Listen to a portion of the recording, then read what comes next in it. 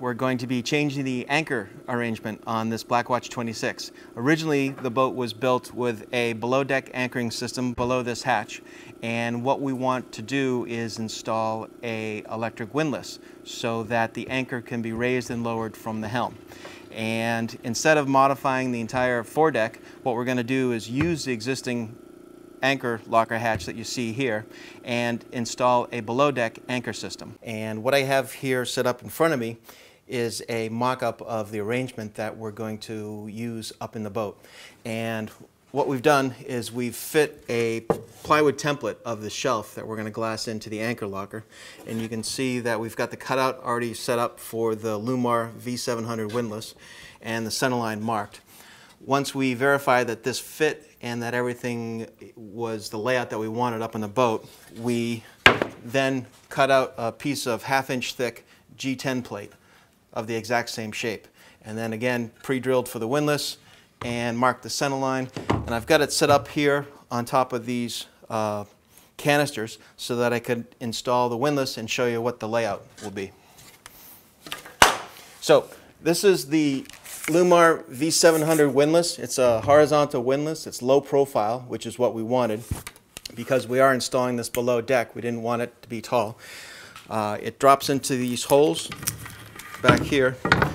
And just to orientate you, what we're looking at is this would be the anchor locker bulkhead right up to the deck, and then this would be the bow of the boat. So we've got the anchor windlass as far aft as we can up against the bulkhead. This is a standard Lewmar anchor roller for our Delta 22-pound anchor. That's going to bolt right here.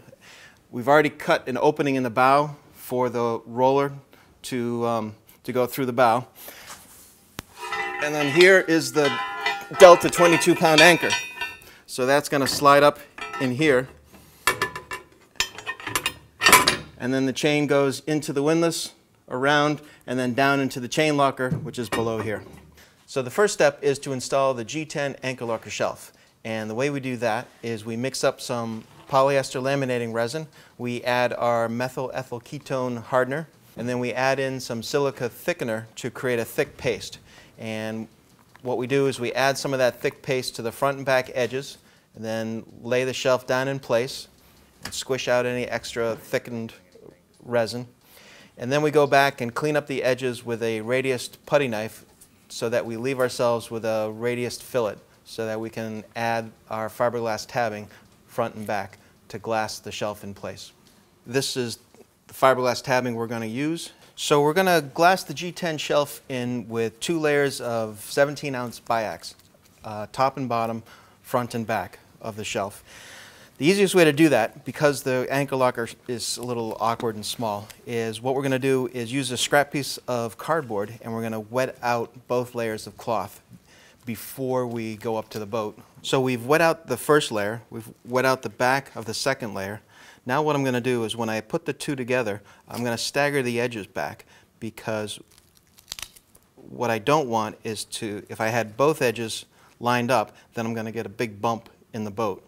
So we stagger the edges back so we have a somewhat of a tapered edge when we laminate the two pieces in there. A squeegee just to get out some of the extra resin and get all the air bubbles out as well. You can tell that the cloth is completely wetted out when it turns mostly clear or opaque. Then we take our wetted pieces of cloth up into the boat, apply a little resin to the areas that we're going to apply the cloth to, put the cloth in place, and then dab on some more resin with a paintbrush and work out any bubbles, and then make sure the glass is nice and smooth. We will repeat the process for wetting out the laminates on a scrap piece of cardboard and apply them to the aft end of the shelf as well as the underside. With the shelf in place and the glasswork complete, we're ready to use gel coat to finish off the area. We've catalyzed some white gel coat to touch up some of the areas around the perimeter of the hatch.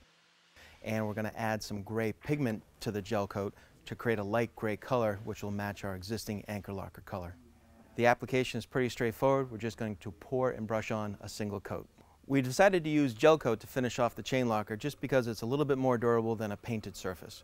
While Mike is finishing up the glass and the gel coat work up in the anchor locker, I have laid out all the Lewmar components that come with the Lewmar windlass. So what we have here is the battery, where we get all the power for the windlass. We have the main 35 amp breaker, and then at the helm we're going to have the rocker switch, so the person at the helm can operate the windlass. Then we're traveling up to the anchor locker. What you see here is the DC controller that controls the direction of the windlass. We have a mounting gasket that goes underneath the windlass, and then a backing plate that goes underneath the shelf. This is the windlass itself here, arranged right behind the Lewmar anchor roller. And then we're also going to add a pair of deck switches, one up and one down, so that you can stand up at the bow and operate the windlass up and down while you're anchoring. Now we're going to go up on the boat. We're starting back here where our main batteries are, and this boat has a battery for the port and starboard engine, one battery each, and we also have a third house battery.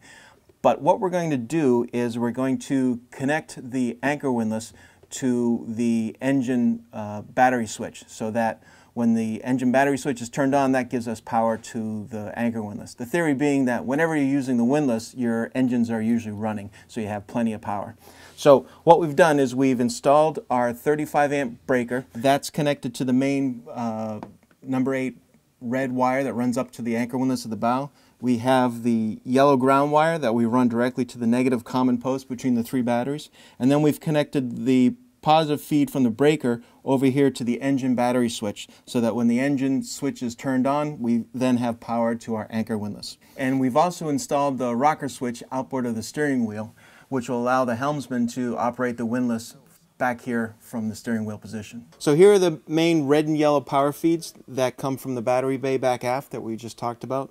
The red is connected to the breaker, the yellow goes directly to the battery negative post, and then this white wire here contains 3 wires which are running from the rocker switch at the helm. But before we make these wiring connections, we're going to go ahead and install the anchor roller and the windlass so that we have all the equipment in place. We then connect the main power wires to the DC controller. You should refer to the Lewmar installation manual for the complete wiring details. Now we're going to install the up and down foot switches. We've located them on the foredeck, and we're going to use the Lewmar paper template, which will locate the 3 screws and the hole for the wire. We transfer the location of the screw holes and the wire hole with a punch through the paper template, and then we drill for the 3 screw holes and then go back with a larger diameter drill to drill the larger hole for the wire. After the holes have been drilled, we use a countersink to chamfer the top edge of each one of the holes so that we don't chip out any gel coat when we drive a screw in or create any chafe for the wire as it passes through the deck. Once all the holes are ready, we pre-feed the wire through the hole and apply the TotalBond bedding around each one of the screw holes and the wire hole. Try not to use too much TotalBond because we're really just trying to create a watertight seal, and you want to minimize the amount of cleanup of any material that gets squished out around the edges. We then drop the trim ring around the perimeter and then put our 3 screws in through the trim ring and tighten up the screws to complete the installation. The finishing touch will be a small bead of TotalBond around the edges of the roller as it passes through the bow of the boat.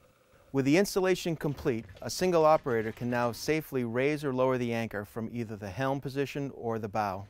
Lowering the anchor is very easy from the helm position, but when raising the anchor, it's sometimes advantageous to be at the bow so that you can see the anchor as it comes up and ensure that it's not twisted or fouled. As you can see, the Lewmar windlass system makes anchor handling easy and safe for a single operator and allows you to spend more time enjoying yourself on the water.